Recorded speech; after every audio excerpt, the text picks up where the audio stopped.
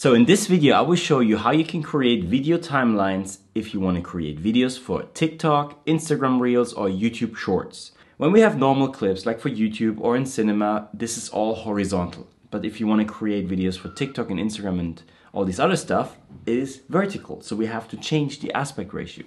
So for example, if I bring now a video in that I shot on my iPhone that is vertical, it will look like this. We will get all of those black bars here, and we don't want that, because if we now render the footage, we will also create a video that has those black bars in it, and we don't want that. So what can you do? There's a couple of ways you can do this. So let's say you're already working in a project and you realize, oh, I have to change it. What can you do? So go to the timeline and right click on the timeline, and then go to timeline settings. And here on the timeline settings, we can now say, no, we don't want to use our project settings.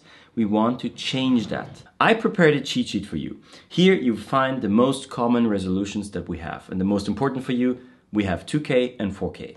So for example, all the Blu-rays in the past, they had full HD. That was considered 2K. That's 1920 by 1080. And for Instagram Reels, for TikTok and YouTube Shorts, you can still use 1920 by 1080. But the most important thing is now, instead of horizontal, we want to do them vertical. And to get your video and your timeline vertical, you have to flip those numbers. So instead of 1920 by 1080, you have to type in 1080 by 1920. This is the reason why I gave you this cheat sheet. If you ever want to create one of the other aspect ratios, just use those numbers and flip them. Here now we can say, okay, we want to have a timeline that is 1080 by 1920 and say okay. And now you see that the black bars are gone.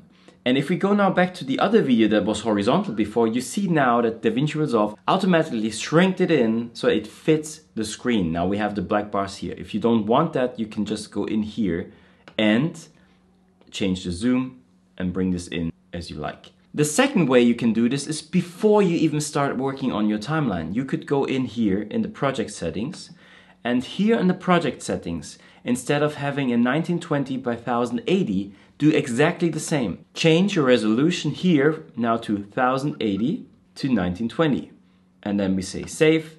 Whatever videos we are loading in right now, boom, we will have this aspect ratio. If you like this video, hit like, subscribe, ding a ding in the bang bang gong, and we see us in the next video. I'm Daniel. Bye.